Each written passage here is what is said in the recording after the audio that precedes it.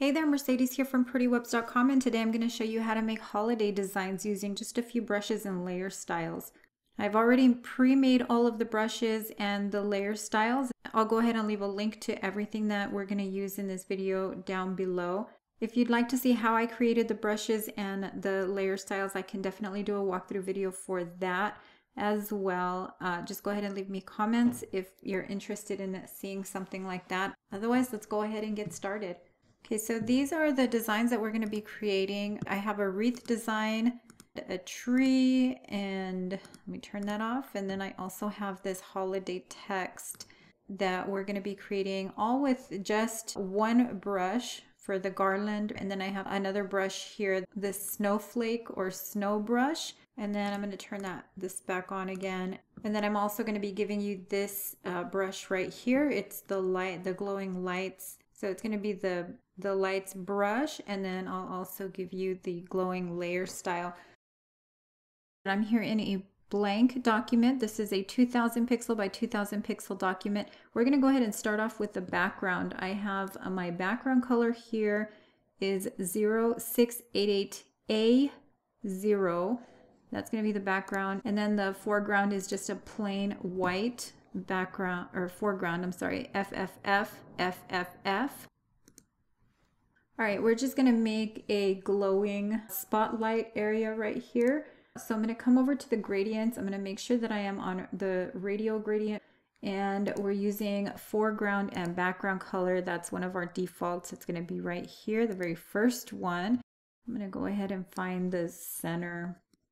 I'm just gonna click right here at the center and drag out to one corner just to get that nice spotlight effect. Now I'm going to come over to my adjustments and I'm going to add a pattern overlay to this. So we'll come over here. This is a pattern called Wet Snow, and I got this at Free Transparent Overlays, something like that. I'll leave a link down at the bottom so that you know where to grab this. I'm going to take down the scale to 80% and click OK. So this is what we're going to work with for the background. Now we're going to start with creating the wreath. Add another layer here, and I'm going to come over to the shapes, and I'm just going to get an ellipse, and I'm going to start here at the center. I'm going to hold down the Shift and the Option key, and I'm going to drag that out just so I know that I have this right in the center where it needs to be.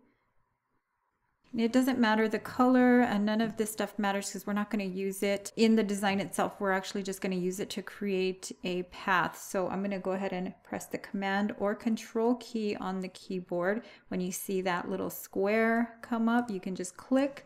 That's going to select that. We're going to come over to the paths. If you don't see it here, up here, window, and then just click on paths right there and that'll come up. We're going to use this right here. This is our make a work path from the selection. So we have our selection, and we're just going to click here to create a work path from it. And we can close that off. I'm going to add a new layer over top, and I'm going to come over to my brushes. Okay, so we're going to start with this one, the pine, and we have our color set. Now this brush uses the colors that you have set here. So whatever you have set up here is what's going to actually come out in that design. So you want to make sure that you have your color set before you start using the brush. I'm going to bring this up. I'm just trying to get an idea of the size that we're going to be making this. So mine is going to be at 200. You can either use the pen tool or the direct selection tool for this. Make sure that you're in the new layer and not on the ellipse itself. Otherwise, this option won't be available for you. But you can right click and then choose stroke path. Again, this will be grayed out if you're on the actual ellipse. So you need to make sure that you're on a blank layer. And then click stroke path. In this new dialog box that came up, you want to make sure that your tool is brush and that you do not have simulate pressure checked. So make sure this is unchecked. Tool is brush. We'll click OK. And that is our first layer. I'm going to go ahead and turn off that ellipse layer. So we have our first layer. We can hit the letter B on the keyboard and drop the size and then add another one if you like. If you like the sparse look that we have going here, then you can definitely use that. So I'm gonna lower my brush size. So my first one was 200. This one is gonna be 100, and I'm gonna go ahead and just hit enter to add another there. I'm just thickening it up a little bit. You can make it even bigger if you like. So that's just going to give us a few layers there. You can also just duplicate your very first one and move that around as well, or just leave it simple. So I'm going to click off of that. So this is what we've got as far as our wreath. From here, I'm going to go ahead and add a bow. And part of the reason I made this tutorial is, well, because it's the holiday season, and also because I wanted to show you, I'm using Photoshop 2020, and they've changed a few things. So we used to come over here. I'm going to go off topic a little bit because I wanted to show you the presets. But over here, you used to see all of the different presets for brushes, shapes, and all of that stuff. Patterns, all that stuff was in here. It's not there anymore. So what I've realized is that they've put everything here. So if we come over to our shapes, this is where you control your shapes now. So the reason I'm showing you this is because before, where you were able to come over here to our shapes and add and load shapes here, that option is not available to you anymore. You can import shapes from your computer and you can restore the defaults, but all that's going to do is just give you this stuff all over again. So if you want the shapes that you had in older versions of Photoshop, you'll actually have to come through, you'll actually have to come over here to shapes. So if you come to Windows, you go to shapes, and then you come here. And this is going to be the same thing for patterns, for styles, for brushes, all of that stuff is going to function in the same way. So I wanted to show you this because a lot of my videos show you how to load the default brushes, styles, shapes, and all of that in a different way, which is not available anymore. So from here, when you go over to Windows and then you grab shapes and you open up this window here, then you'd come here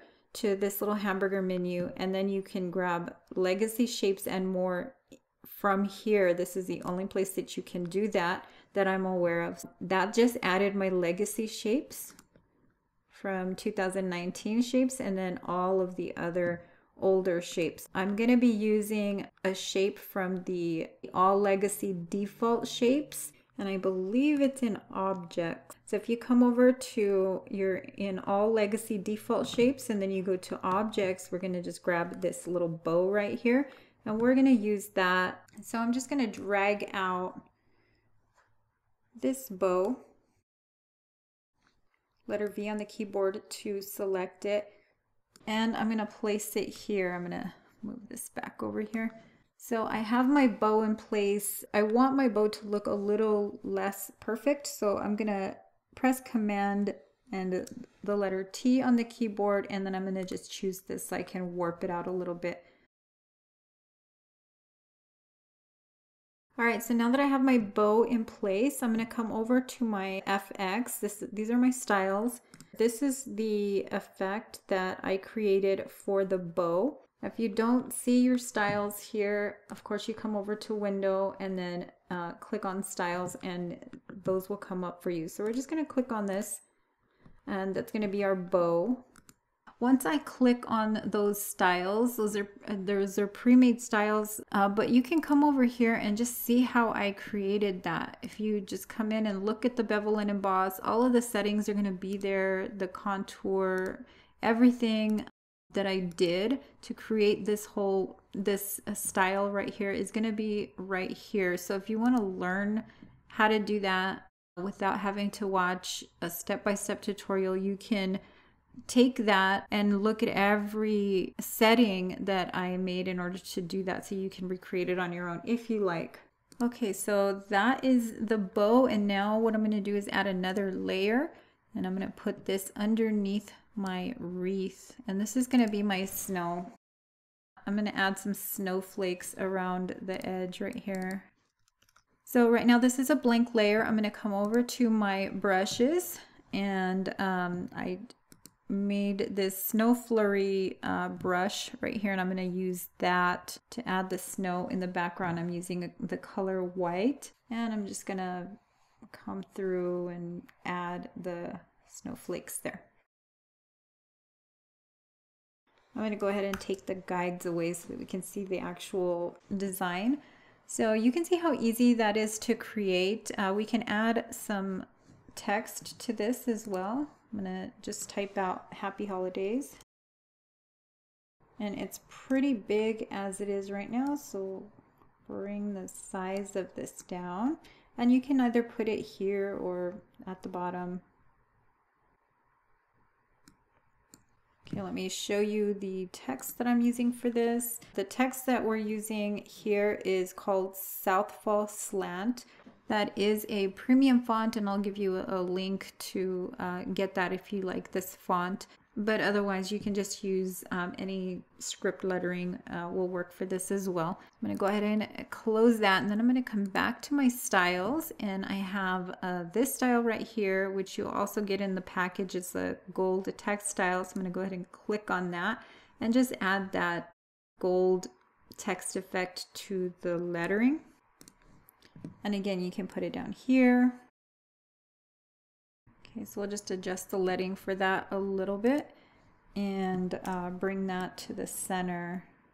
I'm going to show you a few other ones that you can create as well. We're going to do a new layer, and we're going to put that at the top. And I'm going to come over to my pen tool, and I'm going to use the freeform pen tool, and I'm going to make a Christmas tree. So this is very easy to do. You're just, kind of making these wavy lines here. I'm going to come over to my work path. Okay, so I'm on my new layer. I'm going to come over to my brushes, and I'm going to go back to my brush. So we use this pine brush. This one is a thicker pine, so I'm going to go ahead and use that one for the tree. Now, the reason I'm showing you the tree is because I want to show you what it looks like in different colors. We're going to go ahead and change the colors. Our foreground color is going to be 539827. And then our background color is going to be 334303. And we'll click OK. So it's just a variation on a green. We have a dark green and a light green there. We have it at 100 pixels right now.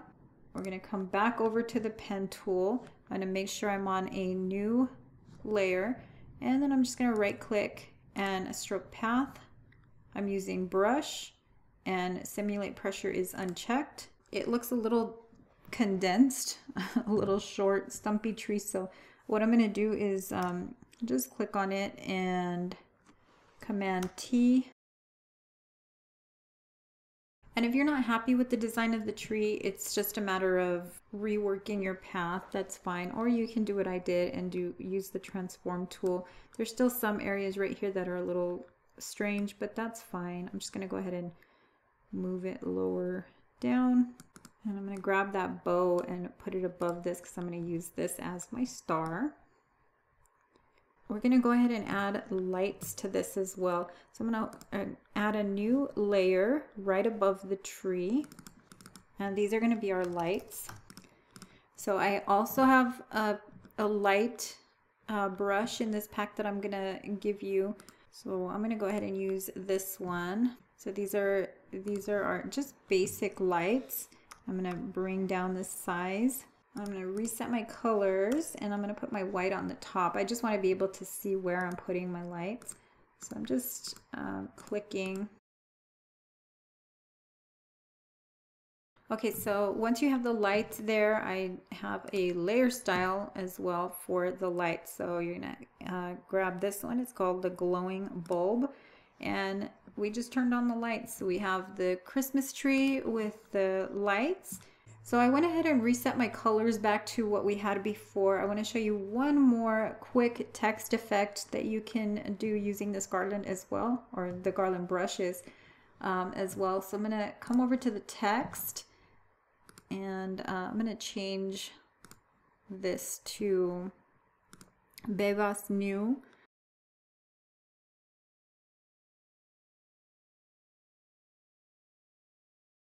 Now I'm going to hold down my Command or Control button. When you see the little square there, you can click. That's just going to make a selection. We'll go back into our paths and we're going to create the work path just like we did before. Now that we have that work path, we will add a new layer. We can turn that one off. We don't need that anymore. Now we're going to come back to the brushes and grab one of these brushes. Click that pine. Mine is going to be 90 pixels. Either pen tool or direct selection tool is fine. Then you come over to the path, right click, stroke path. You'll get this option again. We're going to use the brush, uncheck simulate pressure, click OK. And now you have a text effect as well using that same pine brush. If you like this video, make sure to like, share, and subscribe to this channel, and visit PrettyWebz.com for more design resources for your blog and business. Until next time, thanks for watching.